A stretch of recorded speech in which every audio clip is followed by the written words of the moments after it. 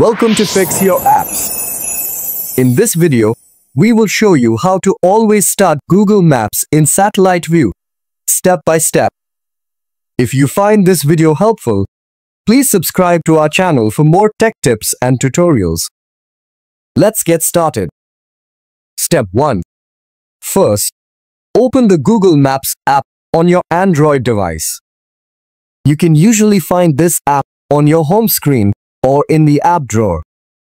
Step 2. Next, look for your profile icon at the top right corner of the screen and tap on it. Step 3.